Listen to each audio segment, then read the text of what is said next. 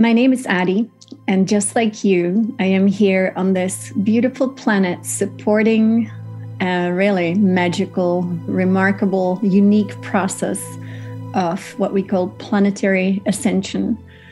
And we are succeeding, and our reality is really changing every day because of what we are doing, how we are changing our consciousness, but mainly because of our divine self that we can also call the I Am presence within us, that is making our DNA a little bit more multidimensional once again and allowing us to remember.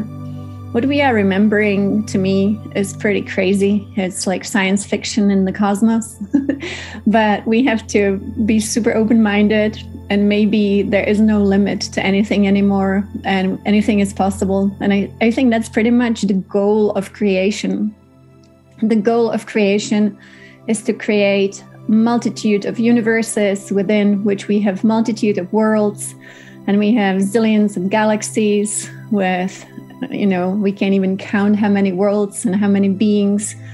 And so what is the point of it all? I think that's a really good question. So the point of it all is a very simple kind of process, and it is a process of expansion. And because we cannot expand as a being without experience, we must create what we call dream worlds, within which we can have multitude of experiences, and only then we get to know ourselves and we get to grow. If we did not have the opportunity for an experience, we would never get to know who we are, and we could not actually up level. We could not grow.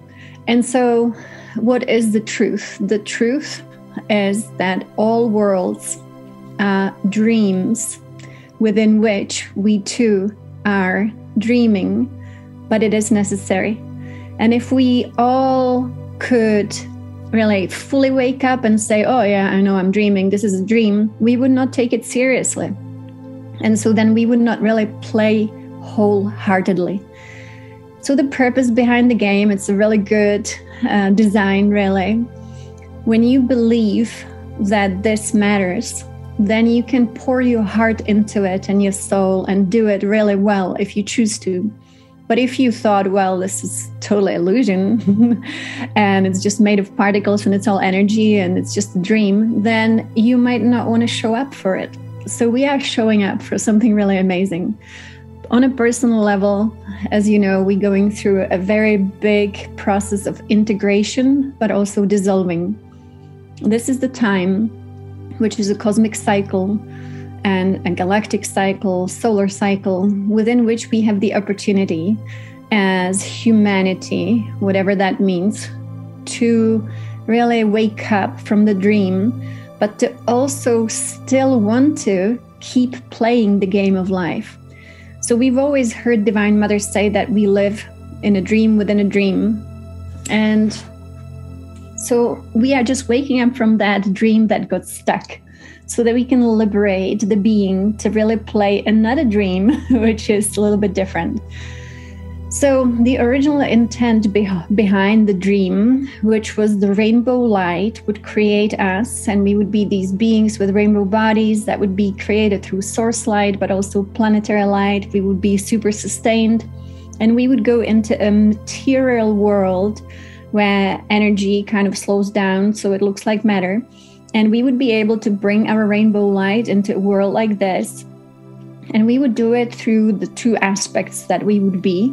And that would be our divine self, this amazing kind of reflection of what we would call God, the divine, with the 12 rainbow colors.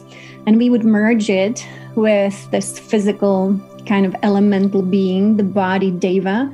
And together they would be having a really great time, coming up with some new ideas, expanding the dream. So that is the dream. When you look at the entire cosmos, which consists of multiverses, then within the cosmos, you actually, if you could see it from the outside, if that's even possible, it's only possible through consciousness at this point, and through a very expanded consciousness, then you can see that the entire cosmos is just one mind. And within the one mind, we all exist and we all participate in creating information, exchanging information. So in a way, you and me are creating those experiences and multitude of experiences to really fulfill the purpose of creation. You can call it spirit, whatever names we have for it. The idea is to never ever stop creating, and at the same time to also have detachment from it. So the awakened master realizes how everything works, and even though they might say, I want to check out, I don't want to be part of it anymore because I realize it's all just a dream, the awakened master actually has much more fun creating them. And that's why we have beings who figured it out and they just laugh and laugh and laugh no matter what in the face of everything. And they are untouched by it. And yet they have their whole heart and soul in it because they know they are assisting the creator to expand creation. So I hope that makes sense. So the last few days, we have been shown that there are many different futures, many different timelines that people call it these days. And that, in a way, it is hard to tell if we actually are in the present moment or if we are in the past or if we are in the future. So I can offer the perspective where I actually did travel thanks to the work that we have been doing with our divine self, really connecting deeper and deeper into the divinity that we are, which I think is the most important work we can do to fully and 100% embody the prototype that we call Hercules. So in cosmic terms, this prototype is called Hercules. And Hercules is a being that is created through the 12 aspects of the divine. That's why in our mythology, we say Hercules had 12 labors. But in a way, it's bringing the energy of what we would call God into a being that will be so divine and yet will have a physical embodiment through the body Deva. And so when we work with this aspect and we become it, we really become our highest potential. We were designed originally to become that, to really become Hercules. And that is that we get rid of what some call the ego, others call it the personality self, slave self, whatever that is. But it's the fragment that kind of was holding the illusion within itself. Now, when we fully give permission to this divine self that we really actually are to fully download its consciousness into us, we start awakening to our superpowers, which we all have. So I highly recommend to everyone to every day download 100% of your divine consciousness and just surrender completely that which does not resonate anymore with this amazing, absolutely unlimited power, which is so mighty. It's the power of our own divinity. So that's what we are embodying here. So with these amazing gifts that are being given to us fully and completely for our use now, outside of the ego self, we can actually awaken so much more faster and receive this unlimited kind of view of things. So with that, this was our work that we have done. So I was able to travel into the future on many different timelines to see the future of humankind. And it also already seemed like the future happened. So this is the nature of time, that when you travel along a timeline, it is a timeline that already exists and it seems pretty real. So I went into the future, several of them, where humanity got to a point where they started to destroy themselves and also destroyed the earth.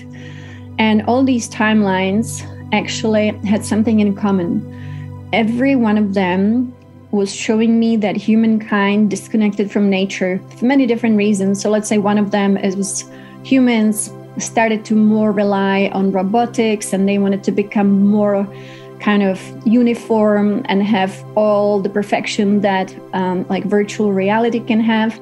And eventually that led to a point where humans just became completely soulless, and they also disconnected so much from nature. They no longer had any reverence for the earth, and they just destroyed her through all sorts of conflicts. So that was just one timeline. There was another timeline, again, super similar, just again, humans disconnecting from nature, being so technological, thinking that technology is the advancement, and yet it was not technology that was created to be based in love. It was not technology that was actually mimicking nature. And again, humans end up destroying themselves and the world. There was another timeline where, again, humans pay more attention to the online world and get pleasure from it. That normally should come from the physical existence. And again, humans eventually go down that rabbit hole and then they destroy themselves in the earth. So then there was that one timeline which led to absolute magic. And it led to what we would call this utopia where all beings are thriving. There is peace on earth. We are collaborating. Everyone is in love with life. Everybody's just co-creating more and more beauty and perfection. And what that timeline was the timeline where humanity actually observes nature, learns from nature, is fully connected to nature, has reverence for the earth and nature. And it was just the path of Mother Nature. Now, that would not surprise you. And so I try to travel back to now. And my divine self told me, well, you're traveling into the past. You know that you are now in the past. This is the past. And you and me were sent in a way to the past so that we can change certain things, so that we choose the right timeline for the earth and humanity. Now, total science fiction, but this is what we are doing. We are here getting rid of these inorganic timelines that were what we call artificial intelligence timelines, and we are choosing the timeline of the earth, of Mother Nature, of Divine Mother. We are choosing a timeline of awakening to consciousness, compassion, and love. And this should be really easy for you and me, right? Because we can very easily explain this to others. It's not about choosing God. It's really choosing something so simple, so present, so understandable that everyone can relate to. We are choosing nature. We are choosing our true nature. And we are choosing also the embodiment. That means we are waking up from the illusion that the body was a sinner and whatever useless, and we could just do whatever we wanted to it and just leave it behind, and actually see it as a vehicle, a temple, a being that is embodying the divine. And so some teachings told us in the past already, the body is a temple for the divine. And so it is. It is a temple. It really is a being on its own. And even though we got used to the idea that when we die, the body dies and we move on, that was not the original blueprint, and that is not our highest potential. The highest potential is that obviously we right now, we don't even know what that would look like. But the way that it works on these higher timelines is that the body is always nourished through life force. It is in perfect harmony. It does not deteriorate. And yet we are able to change form whenever we need to. And so we might be like, let's say, 1,000 years in the same body working on some project, because why not? And then when we are ready and finish this cosmic project, we just kind of change form without any disease, without any what we would call dying. It's just a kind of quantum leap into a new form. So right now, what is the most important thing that we do? The most important thing, I believe, is connecting with our divine self, but also bringing the divine into the temple of the physical and allowing the physical to transmute all these kind of, I don't want to call them imperfections, but definitely where we had these distortions, and choose the right timeline with everything that we do. Divine Mother, being the cosmos herself, the manifested nature, also, like nature is the highest intelligence. And even if we want to create some technology, it can never really be truly intelligent until it mimics nature. And that means it mimics love. It is based in love, and it is serving love. And so if you see Divine Mother, the cosmic Mother Nature, as the entire cosmos, then we must understand that she is absolutely intelligent, because all nature is intelligent. Now, if we trust her intelligence, then we know that just like in this world we have seasons, she too has seasons. Our earth obviously is part of her. And so here in this world, we don't worry about when the spring comes, we allow the spring to come. And so with the cosmic Mother Nature, if we can surrender to her, there is really not much else we need to do. Surrender is an expression of love.